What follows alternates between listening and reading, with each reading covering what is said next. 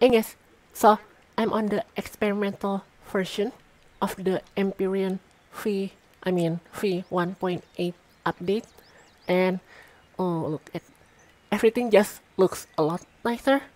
You can see those new trees there and the grass. So this is the temperate or starter planet, and the temperate planet after this update just looks a lot nicer because there's like a lot of new trees and a lot of variation. I'm gonna check the other planets as well, but this is how the new starter or temperate planet looks like. And alright, so over there, there's a lake. I'm gonna show you guys the lake. It looks amazing. Alright, so this is the lake. Look at the lake, guys. So, this update is still experimental, like I said, by the way. Is a part of their 2022 updates, major updates that they are planning. They're gonna revamp the UI and character, and that's great because the character and the UI can certainly look better. And what's that? That's pine fiber, I think. Right. Alright, I'm gonna show you guys the other planets as well and see how they change. Oh look. I'm on survival right now, but I might need to get to creative to go to the other planets. We should investigate, as it might be another escape pod or even a trace. Alright, that's kind of new. So I'm on the freedom mode right now, and this is the desert barren planet. I'm gonna go to the other planets after this one. I just want to see how the desert barren looks like. Are those trees new? I'm gonna go over there and look over the view. Oh wow, I really like this. So I think this is like an oasis without water in the middle of the desert.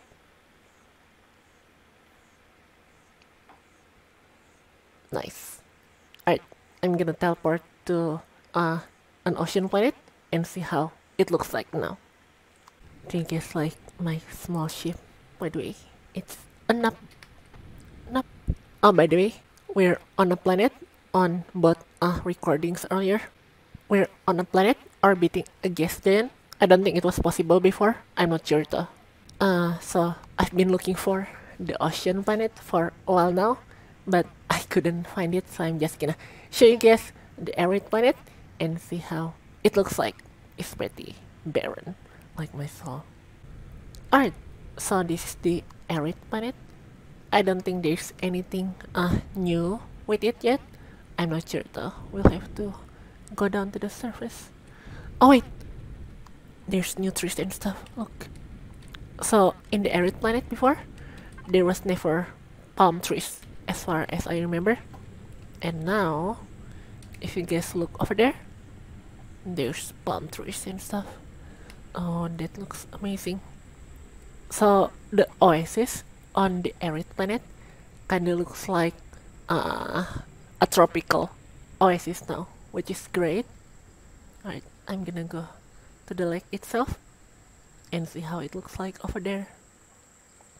There's like lost swamp trees and stuff. Oh, I kinda feel bummed that I couldn't find the ocean planet, but oh my, wow, this actually feels like an oasis now, thanks to all the new trees and stuff. I like this. It just feels like a lot of the planets feel like they are more in depth now. So that's the new Empyrion major update. Well, the experimental version at least. I cannot wait for the full release and see what they come up with, and especially the other updates down the line this year, because they will add UI revamp and character revamp, and it's gonna be great, I hope.